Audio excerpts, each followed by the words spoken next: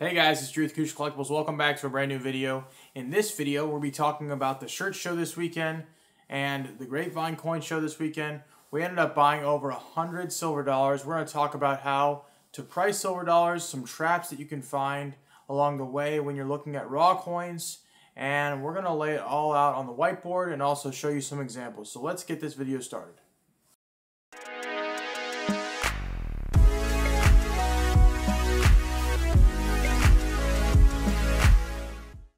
So a few weeks ago, we were reached out to a subscriber named Patrick.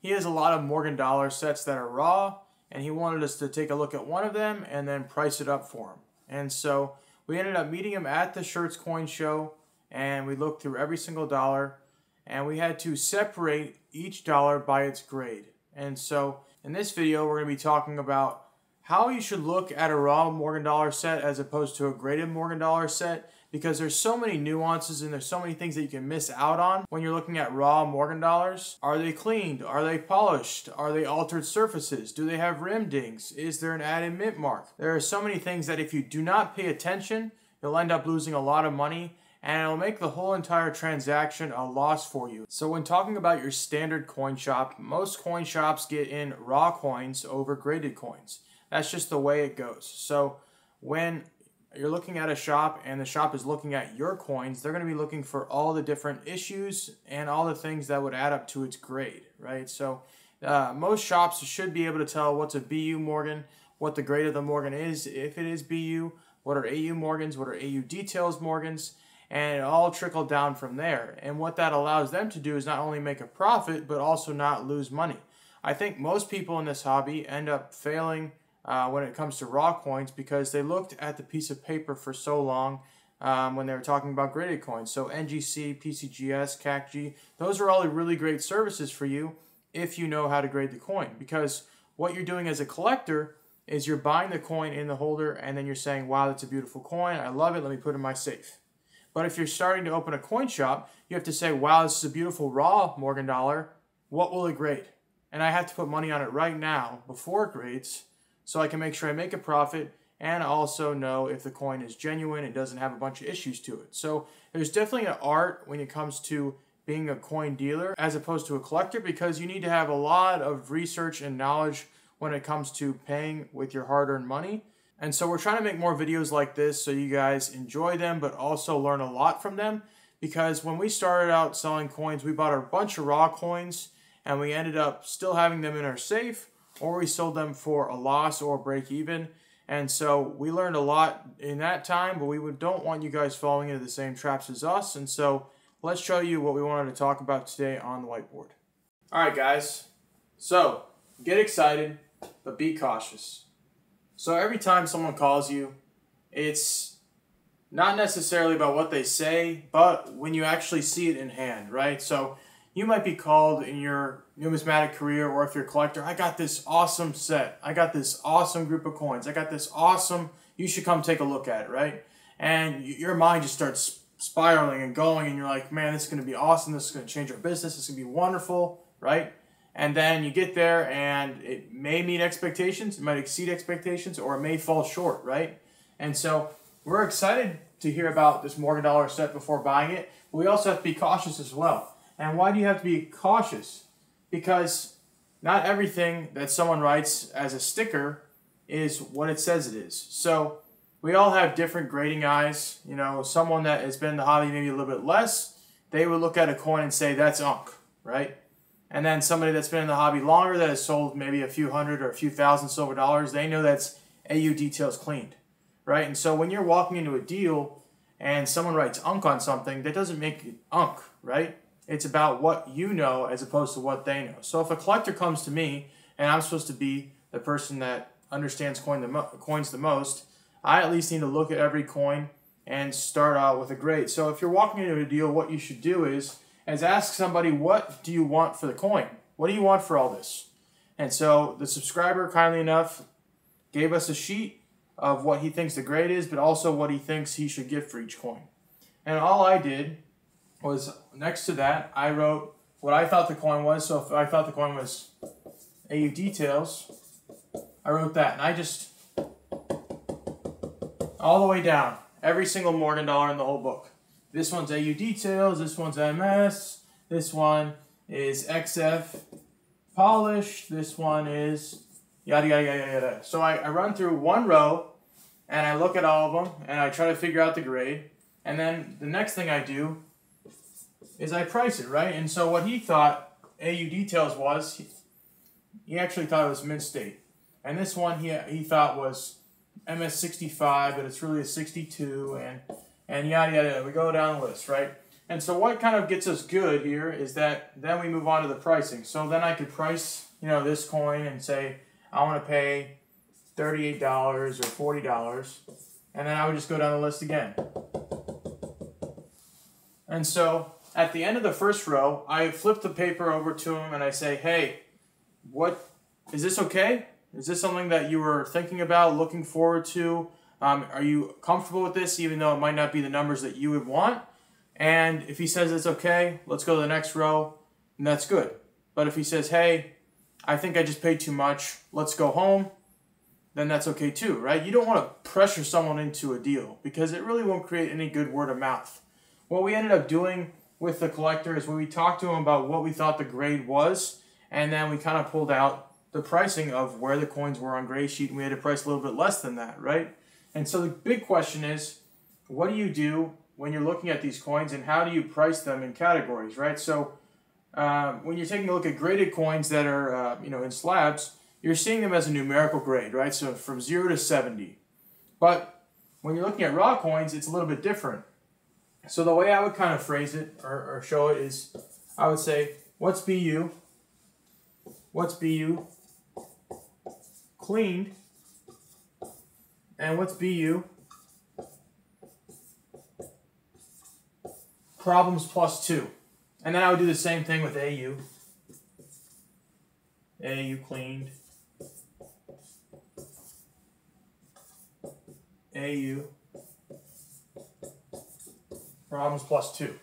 And it kind of ranks down into those categories, right? So if you're someone that's working with a lot of dealers when you buy coins and sell them to them, or if you're working with the public, or it's a mixture of both most times, you're going to need to have a good picture of what all these categories are and be able to spot them, and then also be able to price them.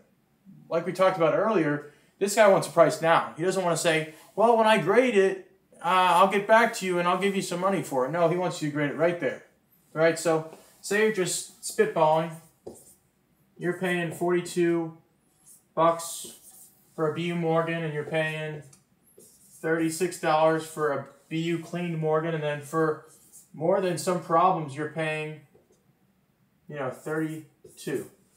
And this could be for just common dates.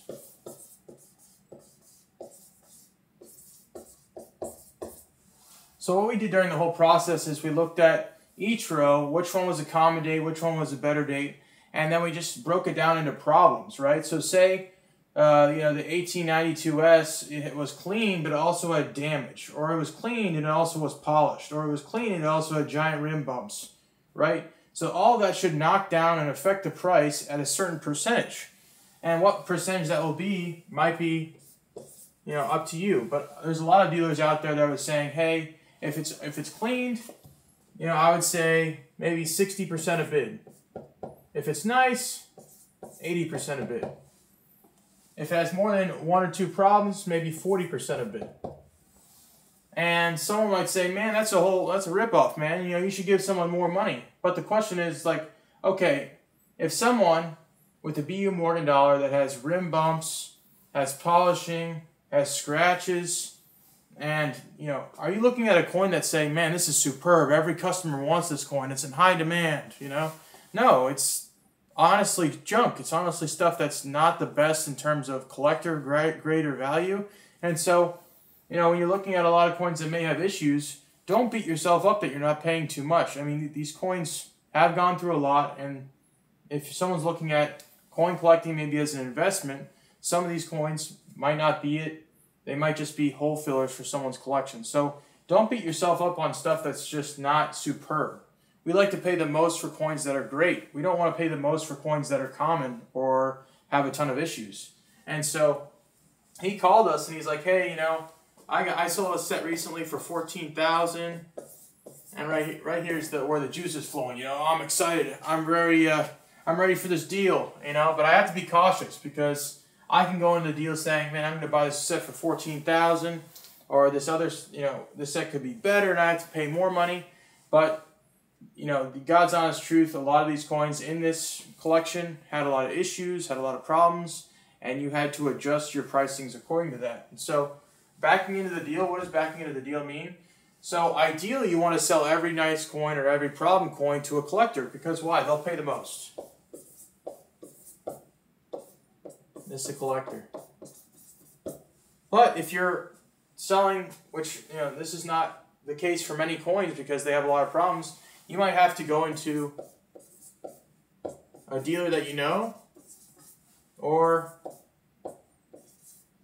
wholesale. You know, so we want the most money for every coin, but is that actually possible? That's the thing you have to ask yourself. You know, am I going to go in this deal and say, I'm going to sell every one of these coins to a collector, they're all in super high demand, and they're going to love them? Like I said, that wasn't the set that we purchased. We purchased a lot of coins that may have a lot of issues and problems, and that's where you would have to say, I know that someone wants a lot of money for this, but since it's not the most demanded or the most nicest coin ever, you know, some will be sold to collectors, some will be sold to dealers, some will be wholesaled out, right? So some coins you'd buy at $30 and you'd get a whole 50 of them and you'd sell them to the wholesalers for 33. You make $3 a coin. You might buy a coin for $80 and you sell it to a dealer for $92 because they need it for their customer. You know, for a collector, you might make, you know, 25%. But the 25% is going to be off kiltered from this 10%, and a lot of busy work and a lot of time and a lot of effort. So you might ask, how do I find pricing and how do I price coins so when I buy them, I could sell them for the right price? You know, when we grade the coins and we grade them correctly, we can lay them out there with full confidence that we'll sell them. But the way that you can get data about it is that you can ask the dealers at your local coin show or local coin shop, or you could talk to wholesalers that you might know at bigger shows and say, hey, what do you pay for BU Morgans? What do you pay for AU Details Morgans? What do you pay for Better Date Morgans if they have this issue and this issue? Get data points from all over the industry, and that will allow you to make the best decision possible. Down here in Texas, you might be able to sell a BU Morgan for $52, but up in Maine, you might be able to sell it for $58, right? You don't want to leave that money on the table, but you also want to ask a fair price. And so that's what I would do. I would ask as many people as possible, get their information, and then be able to just lock it in. So if I go buy all these coins, I can go sell them to other dealers or sell them to wholesalers or find collectors that might come through a show while I'm set up and say, hey, can you take a look through this Morgan Dollar set? I really want you to pick some coins up, and that will get the ball rolling. You need that cash back because you need money for the next deal. Why it's important to list certain things, we're going to get to that a little bit later, but when you're looking at certain coins also, there's no problem with talking to someone that you might find that's, you know, knowledgeable in that space. So we talked to a dealer after the show, and we said, how do we do? You know, is there anything fishy that you're seeing? Is there anything that's jumping out at you? And he said we did good. So with a lot of you know, guys like us that were still learning so much, it takes almost, you know, 30, 40 years to learn what these guys have learned. It's always good to ask people what they think and ask for help. You know, we're all men, but we're not all macho, stubborn men. We want to be people that can work with others and get their understanding and ask them questions and learn. And so we ended up asking a dealer there, and he said, you offered a fair amount for the set, and you did really good. You're going to make some money, and that's good for you. And so this is a little bit about how we walk into a deal and something for listing these coins. So when you buy these coins, you know, it's very important to list the issues that they have in your mind and be able to notice them, because when you go to sell them, it's going to be the major hang-up, right? So say you don't know what cleaning is on a BU Morgan Dollar, where you're going to pay $42, right? And then you're going to market it as a BU Morgan. You're going to send that sucker to the wholesaler, and they're going to give you top dollar for it. They're going to give you $46 or whatever, right? And then they get the coin. You shipped it there. You locked it in. You spent a week sending it in. And then they go, hey bro, that sucker's clean, my man.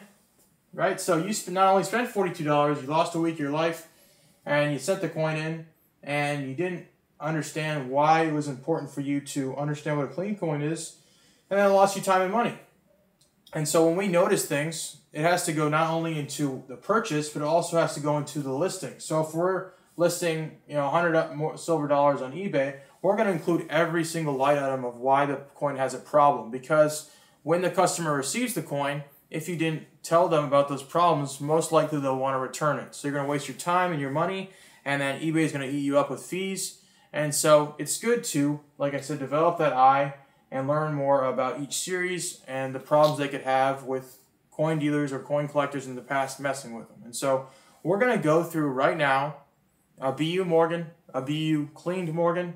We're also going to go through some XF coins, some polished coins, and kind of show you the whole run of everything so you can get a picture of what we were looking at the show. So here's just a little glimpse of all the raw dollars we bought this weekend.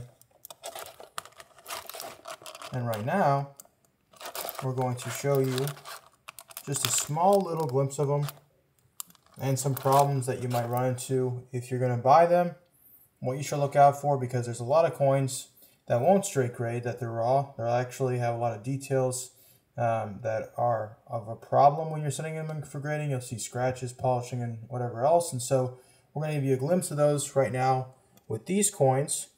If you guys want to see all the coins that we have, make sure to check out our eBay, because we're going to post them all there for the best price possible. And yeah, go check it out. All right, guys. So one other tip for you, if you're wanting to look at any US type coins or Morgan dollars, you're wanting to get a Bausch & Lomb 7x loop, just so you can take a look at the coin and give it a little bit more of a up close and personal glance, because there's a lot of things that you can miss with the naked eye, and these really do help. But another cool tip is that if you are putting coins into a system, so say if you buy 150 Morgan dollars, how do you use a system with it? So we bought these at the shirt show, so I labeled this SS, and then this is the 109th Morgan dollar we bought at the shirt show, and then we have our costs right underneath that, and we have what we want to list it for, and we also have the grade. So I wrote fine, and then I wrote harsh. And what does harsh mean? This coin's been harshly cleaned. It is 89cc. It is the toughest CC definitely to get, but this coin has been dropped in so many different liquids. It's been cleaned up over the years so many times, and the surfaces sometimes don't even feel original. The coin is original. Everything meets the correct specifications, but when you're taking a look at it, it's just really not appealing to the naked eye. If this coin was original, stone cold original, it's probably worth another $500, maybe even more than that. And so, it is a nice key date, but do you pay the full $1,000? I would say no, because you're not selling this maybe to a collector. You're maybe selling it to a wholesaler, and they have people that love those maybe more than you, and they've probably been in the industry longer. There's a lot of guys that handle raw that have been working through this. And, when these guys started in the coin business, most times they didn't even have grading services out yet, and they knew how to grade coins very efficiently. And so most of the time, the most experts you'll find handle raw coins, because they have to be correct when they're looking at a coin and not just buying the slab and buying the piece of paper. So this is the 1888S Morgan dollar. This coin's been dipped, it's been polished, it's been cleaned up. So many different problems on the coin. I would say this is XFAU. Definitely has some luster that is still natural on the reverse of the coin, as you can see by those cartwheels. And we labeled it as such. So for this coin, which is an 1888 Philly, we said this one was probably, if we sent it in for grading, it would probably be a 64. And where we bought these, and if we sent them in for grading, it wouldn't really matter, so we were just selling them in between. Nice luster, problem-free surfaces, and just some gentle hits on the face and in the fields that would hold it back from gem. But a really nice, beautiful, flashy coin. The common dates in the set were really strong, but the more tougher dates, of course, had a lot of issues to them, and so that's where most of the people that are new to grading coins have their pitfalls. It's another 1880s coin, but it's 1887. Another BU Morgan dollar, probably a 63 or 64 nowadays also. Once again, a lot of these just aren't worth sending in for grading. Just great stocking stuffers for people that are wanting them. The luster's full, and the cartwheel is full also. So this is an 1889, I think S or O, I'm not too sure yet. But it is AU, it's got some great luster, great detail, it's been clean. Still nice luster, a great looking coin.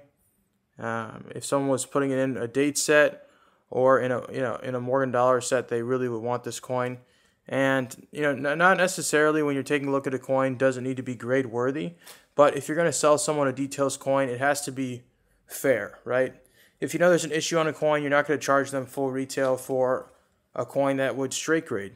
If you know it would have issues at the graders, don't sell it for non-issue prices. So I think this is let me see, I'm blind here.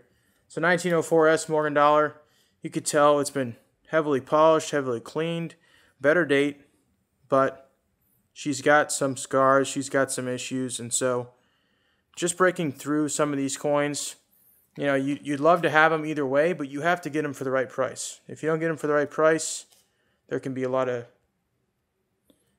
loss that happens. Next coin, I think this is the one that had the scratch, so I apologize. The 1889 O. It's got a big scratch like I was telling you about the other coin, but it's actually on this coin. It's hard to get it with this lens, but nice luster, lightly cleaned. It's been wiped, but that's okay. Like I was saying, a better date, and it fit right into a set. Then we have an 1891 CC. So this coin also has been harshly cleaned. You can tell by the surfaces of the coin. There's haloing around the stars. There's damage also. It looks like they might have tooled it a little bit near the face. And yeah, just a nice phenomenal key date. But it's rather affordable since it's been cleaned, and that's okay. Alright, so this last coin is an 1899 S Morgan dollar. It's been harshly cleaned, just like the others. It's a better date, so when someone was wiping this coin or used some type of solvent on it, they wanted to kind of buff it up, make it look better than it was, because there are big jumps between XF to AU to MS, right? And so when someone was looking at this back in the day and they shined it up and they used different chemicals on it, they could sell it for more money. And so that's why they did what they did back then.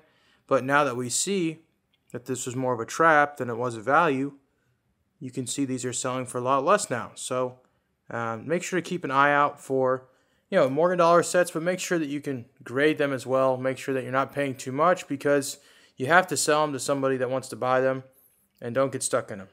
Thank you guys for watching today's video. If you guys did enjoy today's video, make sure to leave a like. Comment your thoughts on today's video. What did you learn? And what do you want people to know down in the comments? Make sure to subscribe for more videos like this, because we're coming out with them every single week, and we want you to be a part. We'll see you.